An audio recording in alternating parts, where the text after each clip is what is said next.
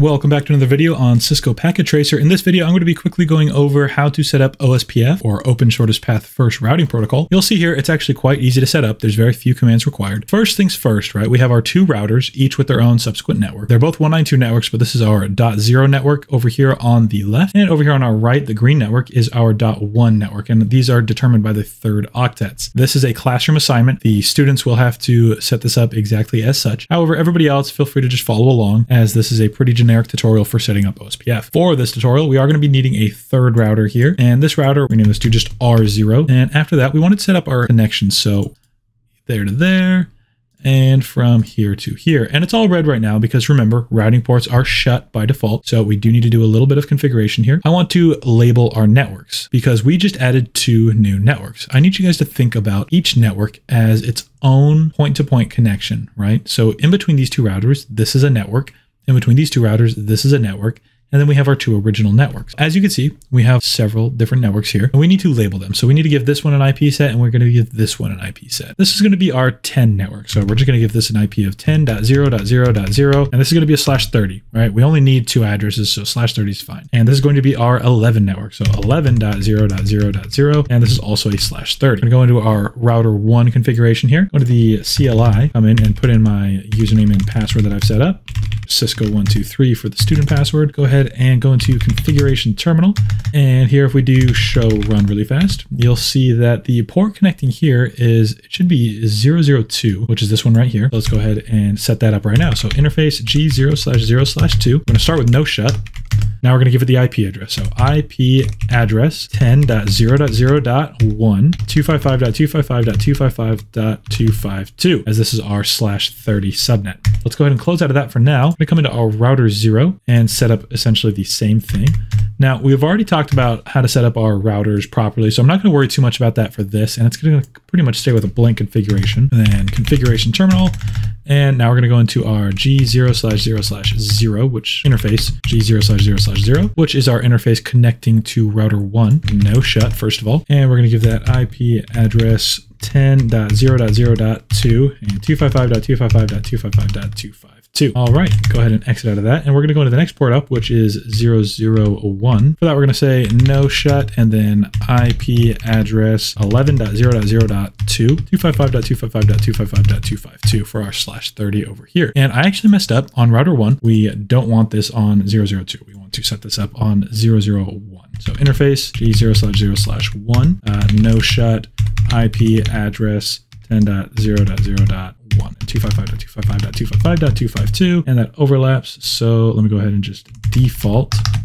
our interface G0/0/2 and try this again. All right. So now if we go ahead and try to ping our point-to-point connection here, we're on router 1. So I'm going to type in, we get out of the interface first. So do ping 10.0.0.2. We should have no problem pinging. We might lose 1 or 2 packets, but we're good. Now, one thing I want to point out, do show IP route. This is going to show us our routing table. You can see right here, we've got a couple of different things, and a lot of these are directly connected, right? We see that here. And we know right away that we're part of our 192.168.0 network because this router is connected directly to that network. We also know the same thing about our 10 network because we are directly participating in the 10 network. Let's set up our router 2 really quick. Go into our CLI and Matthew.Wester, Cisco123, and configure terminal. All right, so now we want to go into interface G0/0/1, no shut, IP address 11.0.0.1, and this is our /30 as well, so it's at .252. Now what we want to start the actual OSPF configuration. But this is very simple. Realistically, we just want to declare on every single router each network that that router is directly attached to. For our router 0, you see that it is directly attached to the 10 network and the 11 network. Now, our router 0 is not directly connected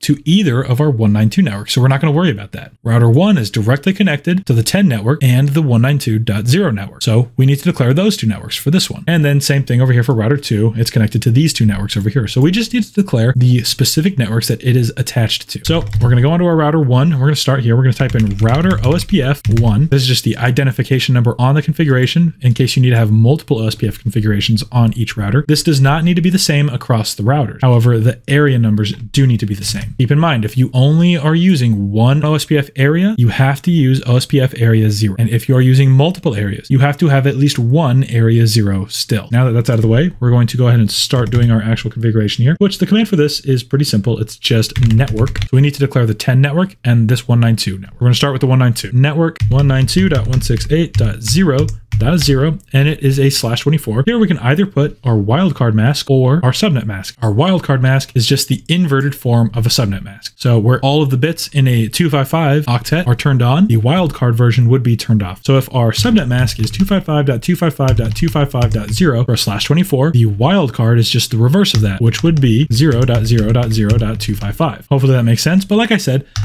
these routers are actually able to convert it for you. So all we have to do is put our subnet mask here. So we're just going to do that. And then we declare our area 0. Now what we want to say, we want to do the same thing for our 10 network. So network 10.0.0.0. And this is a /30. We're going to put 255.255.255.252 area 0. And okay, that's it for router 1. We're going to hop over to router 0. And this is the one that's connected to the 10 network and the 11 network. So those are the two we're going to declare. Go ahead and exit out of this and type in router OSPF 1 network 10.0.0.0 255.255.255.252 and area 0. And the same thing, but we're going to come back here and we're going to change this 10 to 11. Finish up with that and come over here to router 2 and router OSPF 1 network. This one is connected to the 11 network here, as well as our second 192 network. So we're going to go ahead and declare the 192 one first, 192.168.1.0. And this is our 24 network as well, /24. So it's a .0 on the subnet mask and area 0. And then the 11 network as well, 11.0.0.0. And then this is our /30 network and then area 0. Okay, so now do show IP route again, because right now it's not actually working yet. We're not doing anything. And the reason for that is OSPF has to have a gateway of last resort. We need to have some sort of a static route set up in place. And for this, we're going to use a quad 0 route. Now, what a gateway of last resort does, when router 1 is generating a packet and it doesn't know where to go directly on its routing table, it doesn't have that information. A gateway of last resort means that we're going to designate a specific port as an exit port, right? So when this router gets confused and it doesn't know where to send the packet, it's going to default to our gateway of last resort interface, and it's going to shoot it out that way and hope that the next router along might know where to go. So in our case here, router 1's gateway of last resort is whatever port is facing towards our network hub. In our case, router 0 here, because anything that we don't know about, we want to just shoot out this way. So let's go ahead and set that up right now. For that, we want to get out of here and we're going to type in IP route, and we're doing a quad 0 route, which is just 0.0.0.0. And same thing for the subnet mask, G0/0/1. And this is just giving us a little warning. A default route without gateway, if not a point-to-point interface, may impact performance. Now we know that this is a point-to-point, so performance shouldn't be affected at all. What this is really saying, a quad 0 route is saying any IP address under the sun is going out this interface, or in our case, 001. We do not set up our gateway of last resort on our hub router. Let's say we're trying to ping one of these computers, right? And it gets here to router 0 from router 2, and our gateway of last resort is pointed back towards router 2. This router doesn't know about these computers. And so when it's confused, it's going to attempt to send it at the gateway of last resort. And if that is pointing this way, it's just going to come back here. And then this one's going to send it back here. And this one's going to send it back here. And that causes a routing loop, which is ultimately going to fail. And it's just going to eat up bandwidth from both devices, slowing down our network. Coming back to router 2, we're going to set up the same static route configuration. So that's just IP route, our quad 0. And then same thing for the subnet mask, meaning any IP address under the sun. And we're going to send it out of G0/0/1. And now if we do show IP route, we now see an O here as well as a new network. And we see another one right here. The O stands for OSPF, which means that our routing table has learned something from our routing protocol. So now router 2 knows about the 10 network, and it also knows about our 192.0 network, which it did not before. And it knows this because OSPF is working. Now each of these routers is sharing all of the information on its routing table with every single other OSPF router within the OSPF area. And that is actually it. That's all you need to know about OSPF. It's very simple, like I said. I hope this video was helpful. If you have any comments or questions, go ahead and just throw it down below. The students in the class, you have the Discord information. Thanks for watching. Bye.